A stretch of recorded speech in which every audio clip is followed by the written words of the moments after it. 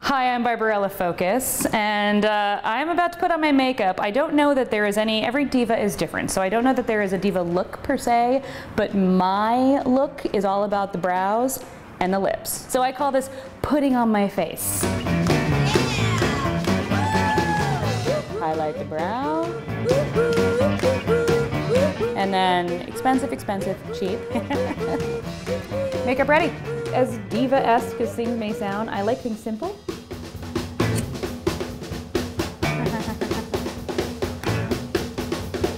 Done.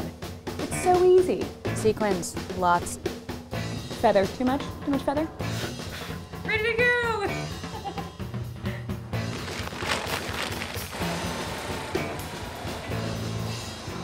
It's KPBS, don't curse. It's never not lipstick time. It's noisy in here. I like, how are they gonna handle the books? Who's gonna come over? How's it gonna work? Do I stamp? What if I spell something wrong? What if I forget what to say? I don't know. Okay, so we are at Solare Ristorante in Liberty Station at my book launch party and signing. And it's my 10th anniversary of the Reader, which is what you saw those earlier. I'm ready with my books. I've got bookmarks to put in them. And I've got my stamp and my pens. I'm ready. I'm gonna reapply and give you a hug. Like, Yeah, divas aren't supposed to get nervous. So, Diary of a Diva, behind the lipstick. I have a column in the San Diego Reader called Diary of a Diva, have for 10 years.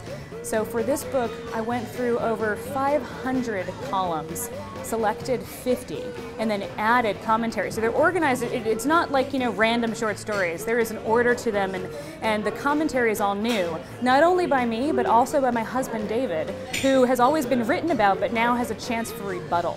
So instead of just, the usual memoir, which are great, and I love reading them, the characters I write about get a chance to speak. David gets to talk. So tiny with commentary by David Fokos.